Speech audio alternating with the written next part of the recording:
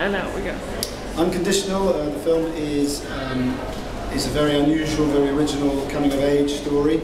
We filmed it in the north of England, shooting in and around some very beautiful sort of locations. Harry did a fantastic job. It's quite an unusual, kind of messed up love story, and very exciting to do, very original, I hope.